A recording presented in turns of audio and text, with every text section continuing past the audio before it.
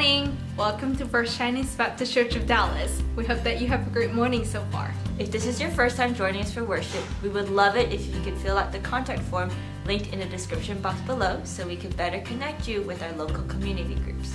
You can also join us through Zoom as we watch the service together every Sunday. If you need that link, feel free to contact us in the form as well. We hope you have a great time worshiping together with us. Good morning, church. Welcome to worship with FCBCD Dallas. My name is Pastor Dylan. I'm so glad that you could join us for worship this morning. I pray that this morning will be a great time for you to worship God together with us as a church and really just be encouraged by His Word and be sent out into this week. So having learned something new with new things to meditate on.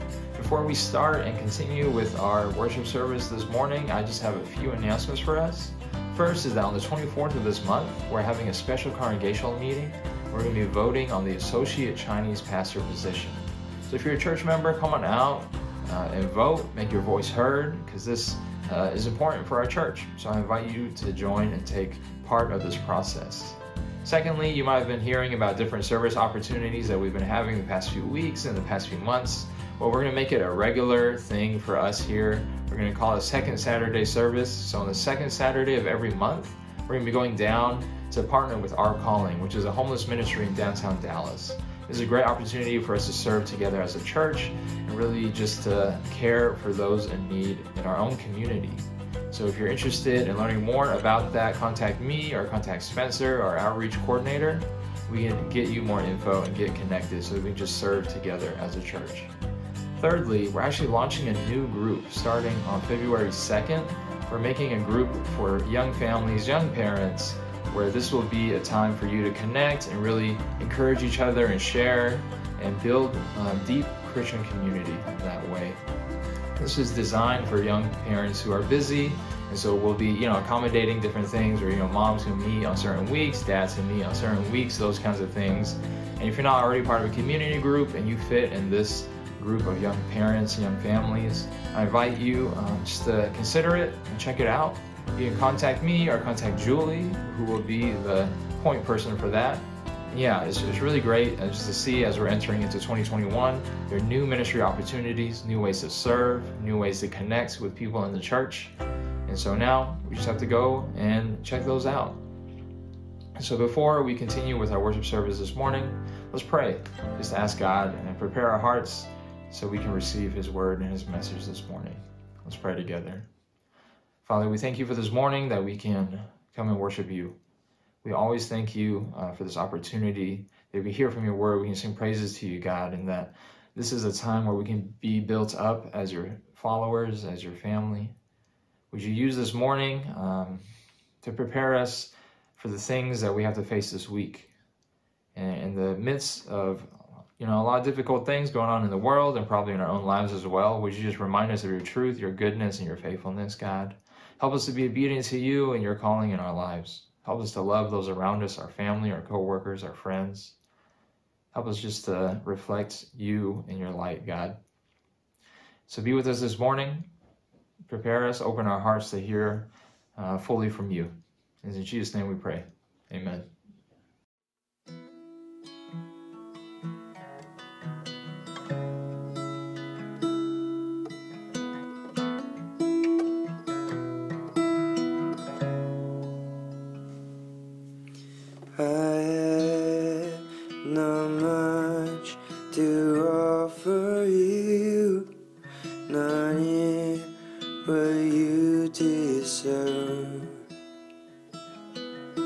But still I come because your grace has placed in me my word.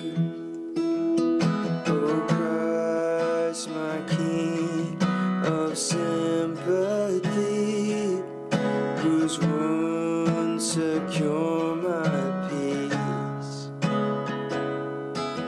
Your grace extend to call me friend. Your mercy says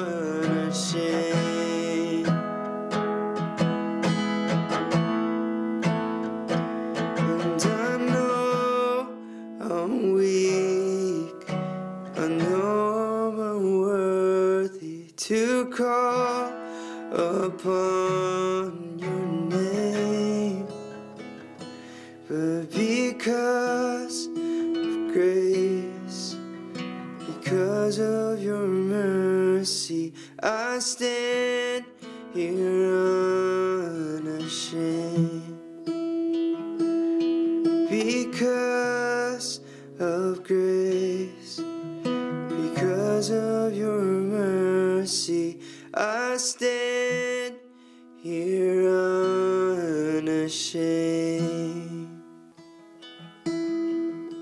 And what can wash away my sin? Nothing but the blood of Jesus. What can make me whole again? Nothing but the blood of Jesus. Oh, precious is the flow that makes me white as snow. No other fount I know. Nothing but the blood of Jesus. Oh, precious is the flow that makes me white as snow. No other fount I know. Nothing but the blood of Jesus. Nothing but the blood of Jesus. Nothing but the blood of Jesus.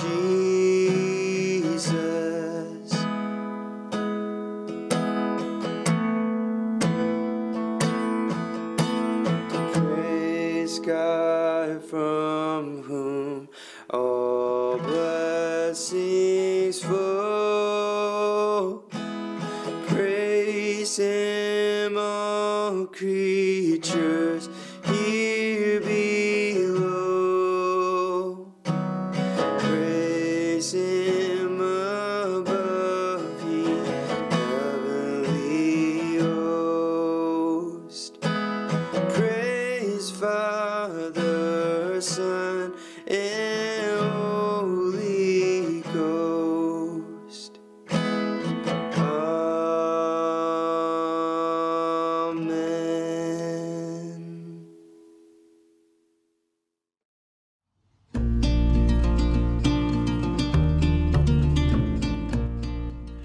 Hey, good morning, church. Thank you so much for joining us this morning. I'm Pastor Paul. I'm the youth pastor here at FCBC Dallas. If you're joining us for the first time, we want to welcome you. We're glad that you're worshiping with us this morning. We would love to for you to fill out the contact form for us. We would love to connect with you. The link is in the description below. Today we're going to continue with our sermon series called Encounters with Jesus. Last week we looked at a passage from Luke chapter 2 where it is the only passage really recorded the childhood of Jesus, the only record of Jesus growing up. And today we're going to fast forward a little bit to the time when Jesus called his 12 disciples. This is also known as the calling of the 12. We'll be looking at a couple different passages.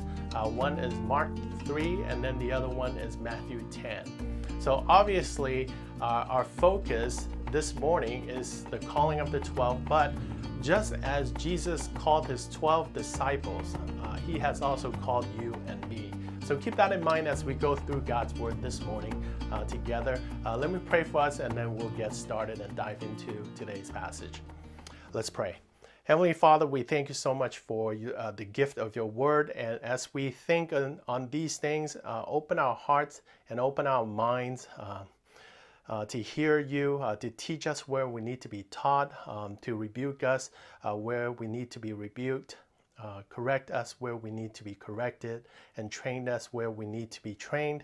And so we commit this time to you. In Jesus' name we pray. Amen. So if you have your Bible, turn with me to Mark chapter 3. We'll be looking at verses 13 to 19. It says, Jesus went up on the mountainside and called to him those he wanted, and they came to him. He appointed 12 that they may be with him, and that he might send them out to preach, and to have authority to drive out demons.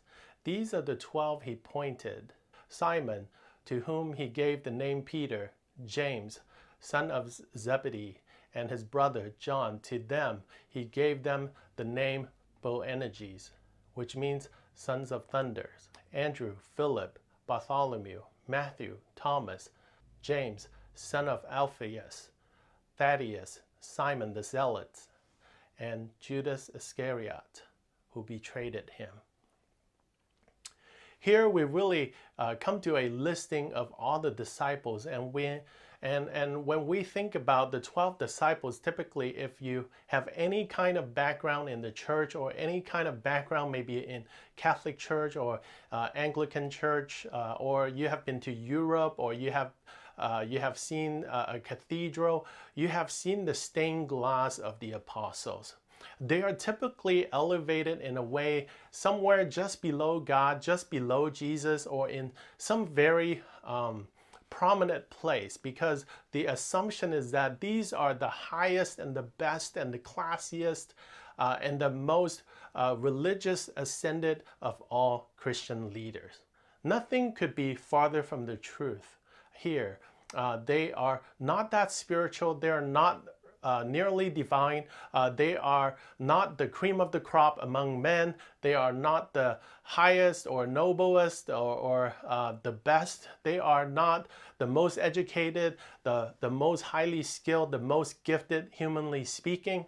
The truth is that they basically are distinguished by one thing, and that is they are ordinary.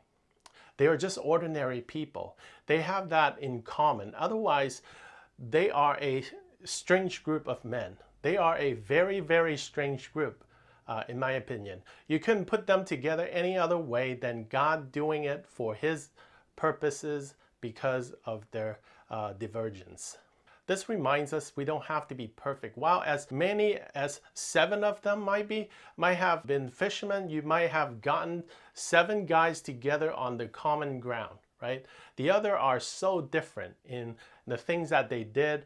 We know for sure 4 of them are fishermen, and that there would be no reason to collect these men together, no reason for them to come together, live together, work together, and minister together apart from the purposes of God. Take a look at how they were called by Jesus in Matthew 4. It says, "Now as Jesus was walking by the Sea of Galilee, he saw 2 brothers, Simon, who was called Peter, and Andrew his brother, casting a net into the sea, for they were fishermen. And he said to them, 'Follow me, and I will make you fishers of men.' Immediately they left their nets and followed him. Going on from there, he saw 2 other brothers, James, the son of Zebedee, and John his brother, in the boat with Zebedee their father, mending their nets, and he called them. Immediately they left the boat and their father and followed him."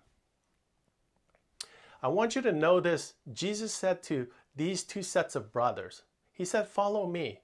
And what happened? It says immediately they left their nets and followed him. They left their boat and their father and followed him. They didn't say, "You know what, let me catch more fish first, then I will follow you, Jesus."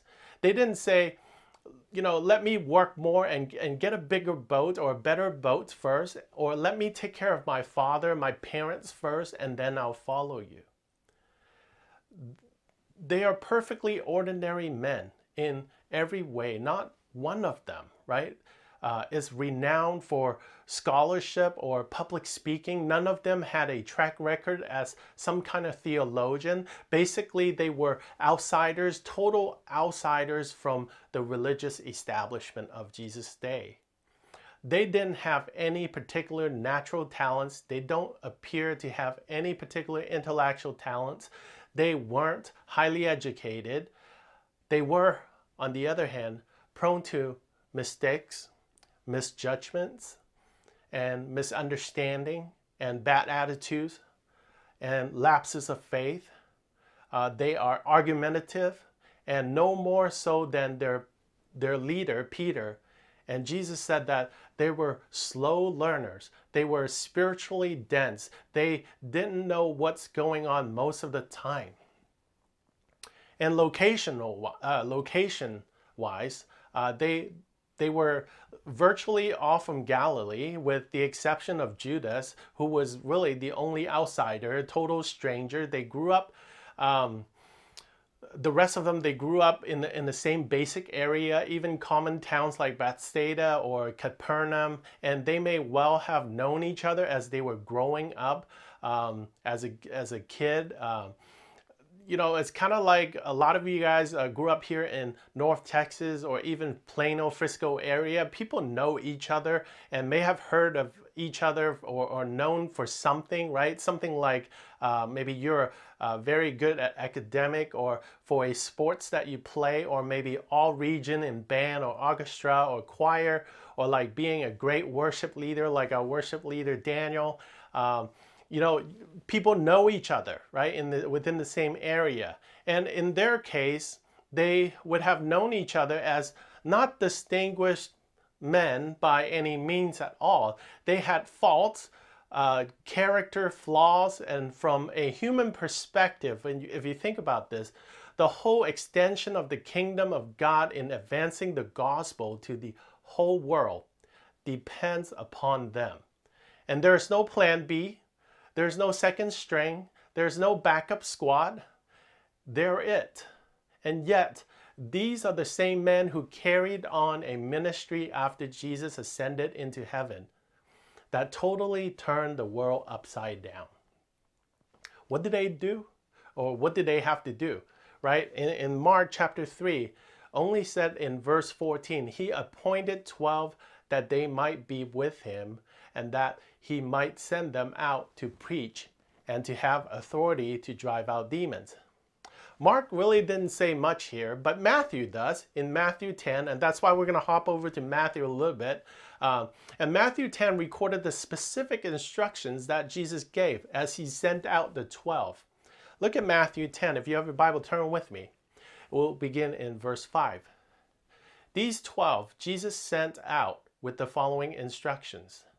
Do not go among the Gentiles or enter any town of the Samaritans. Go rather to the lost sheep of Israel. As you go, proclaim this message. The kingdom of heaven has come near.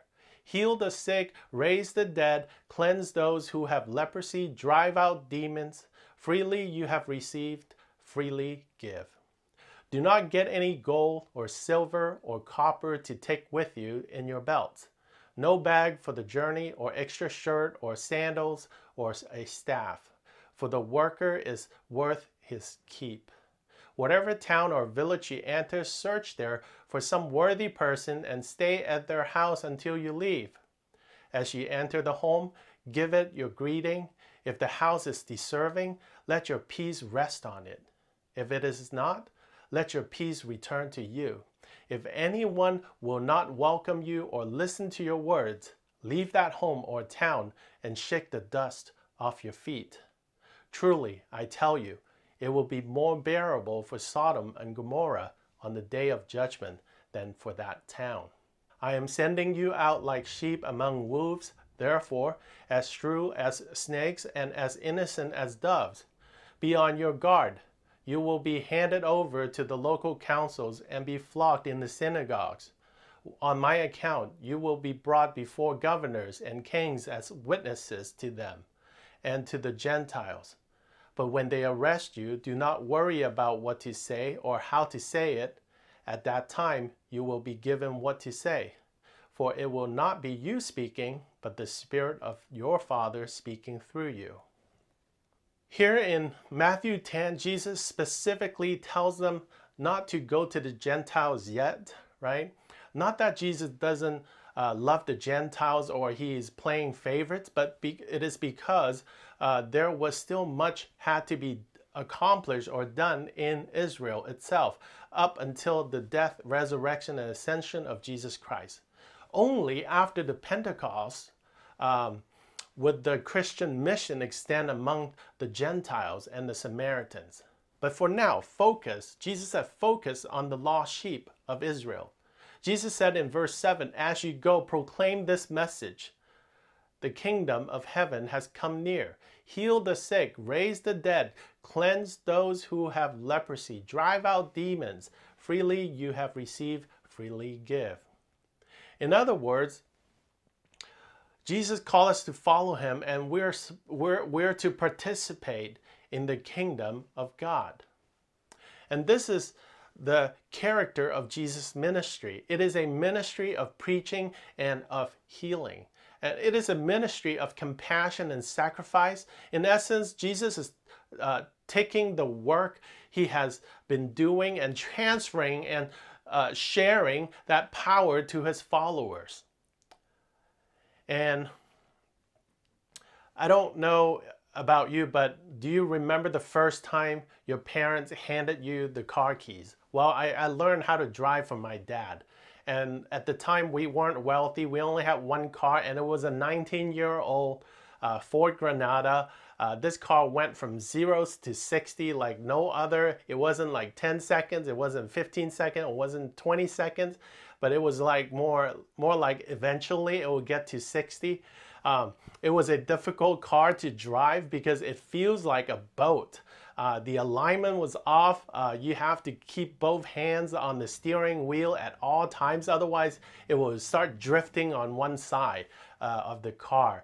The first time I was behind the wheel was in a big empty parking lot. My dad showed me a few basics, and then he said, "Okay, your turn." And I was like, "Really? You know, I mean, can I watch you for a few more years?" But anyhow, so I slip into the driver's seat and put both of my feet on the brake pedals. Trust me, I mean, you have to do that with old cars like that. You know, so anyway, slowly I let go of the brakes and slip my right foot into the gas pedal, and then off we go. And that was my experience driving for the first time. But here's the thing, in a similar way, Jesus just handed the car keys to the disciples and to you and to me as well, so that we can participate in the kingdom of God. Jesus tells us to travel light. Look at verse 9 and the following. It says, "Do not get any gold or silver or copper to take with you in your belt.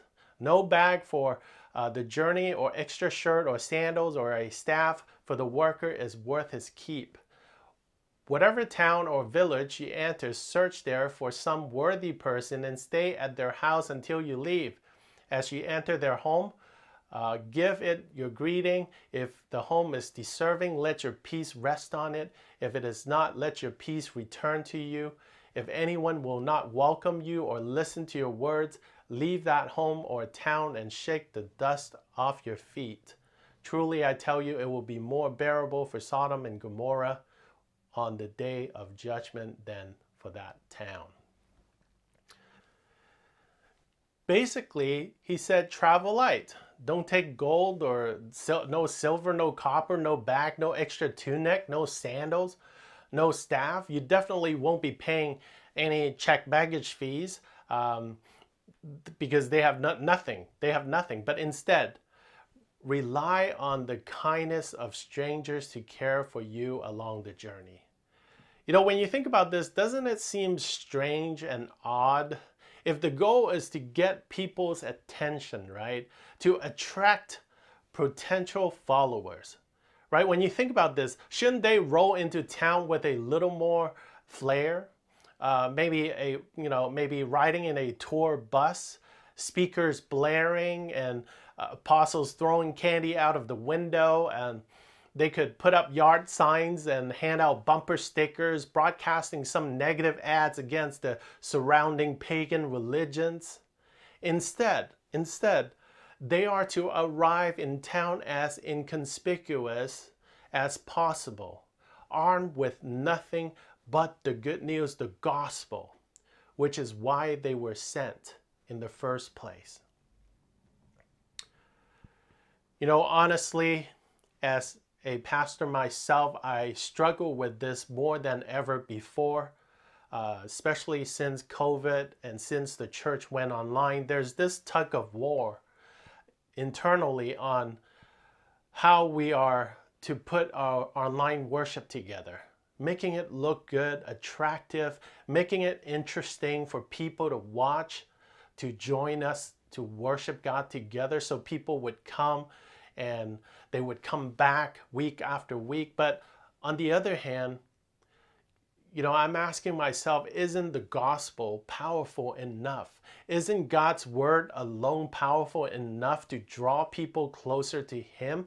Isn't God's word powerful enough to keep people thirsty enough to come back week after week? Then I ask myself, why all the fancy lighting? Why the high def videos and amazing graphics and transition between the scenes and between the different speakers and worship leaders, right? Constantly, I ask myself, am I trying to please men or am I trying to please God? And the answer is obvious, but it is a struggle nonetheless. But back to the passage. Jesus knew that some people would be receptive to the message, offering them food and a place to stay, but others wouldn't be so hospitable, slam doors instead of a warm meal and a comfy bed. But Jesus' words here are so comforting. If you think about this, he says what? He says, if you find a house that is worthy, set up camp there and share your peace. But if anyone will not welcome you or listen to your words, shake the dust off your feet as you leave. What Jesus does here is astounding when you think about this, because he is basically giving permission to fulfill their mission. He is saying to them, it is okay to fail, or it is okay not to finish, because the success of their work is not completely up to them. If they are rejected, they are to simply move on. I think this is so applicable in our day today. I've seen so many people on social media or Facebook, different Facebook conversations where people try to model what they have learned from Jesus about being compassionate, loving, and gracious, only to find that the other person on the other side only wants to shout louder to prove that they are right and you are wrong. And our human tendency is to shout back and how wrong they are, of course, with love. But what Jesus says here is this: this is not your fight, so don't make it yours. You're done, or you have done what you're called to do. Sometimes the most Christian-like or Christ-like thing we can do is to walk away from a discussion that is pulling us in the wrong direction, right? If someone wants to bully rather than dialogue, shake the dust off. If someone wants to yell at you rather than talk to you, shake the dust off. If someone wants to if someone only interested in talking and not listening, shake the dust off, right? Better for us to walk away rather than becoming someone we're not called to be, and shake the dust off. So again, God is calling us to follow him, right? He reminded us we don't have to be perfect. And secondly, we are to participate in the kingdom of God. And lastly, here we are, the last point, we are empowered by the Spirit of God to do the work. Look at verse 16 with me and the following. It says, I am sending you out like sheep among wolves. Therefore be as shrewd as snake and as innocent as doves. Be on your guard, and you will be handed over to the local councils and be flogged in the synagogues. On my account you will be brought before governors and kings as witnesses to them and to the Gentiles. But when they arrest you, do not worry about what to say or how to say it. At that time you will be given what to say, for it will not be you speaking, but the Spirit of your Father speaking through you. You know, here Jesus dismisses any romantic notion of what it means to be his follower. His people may be like sheep, but they are like sheep among wolves. and constantly harassed and endangered. For that reason, they need to be aware of a couple of things. At first, their approach to others needs to be a combination of wisdom and innocence. We need to be wise, right? We need to be wise as serpents, and yet combining it with the innocence of doves. And secondly, we need to be realistic with regards to the way in which others will treat us. We are reminded that we will be placed in difficult places and situations.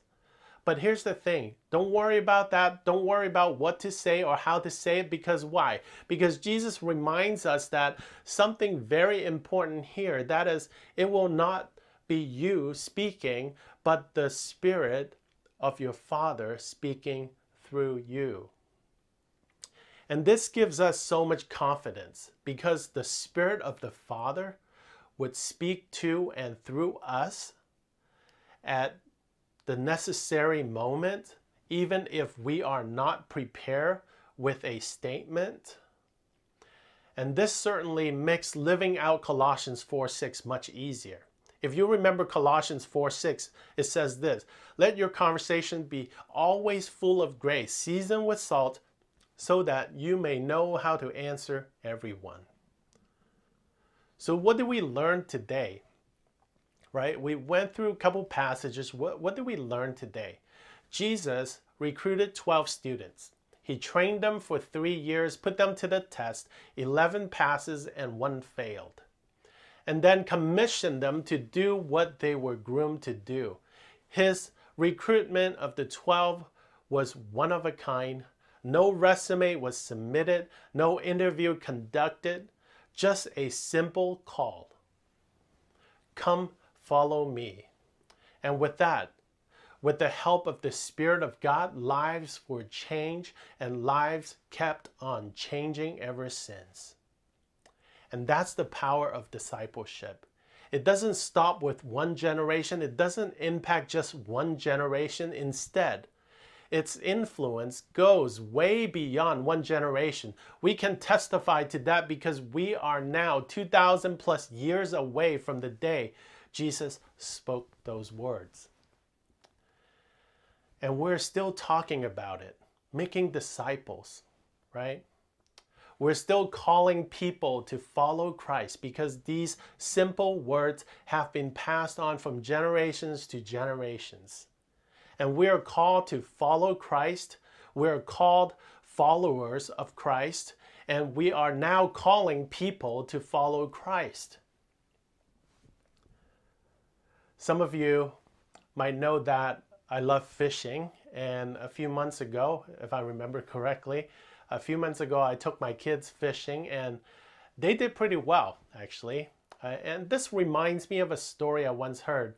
A story about a guy who loved to go fishing, but he hated to catch fish. The problem was, he went fishing to relax, and catching fish would ruin his relaxation since he had to take the fish off the hook and try to figure out what to do with it, right? And when he wanted to relax, by doing nothing, and people thought that he was lazy, but if he went fishing, he could relax all he wanted, because people would see him sitting by the riverbank and they would say like, "Oh, look, he is fishing, don't bother him." So he had the perfect solution. So he would take a fishing pole and with a fishing line in it and a bobber. But he would not put a hook at the end of the line.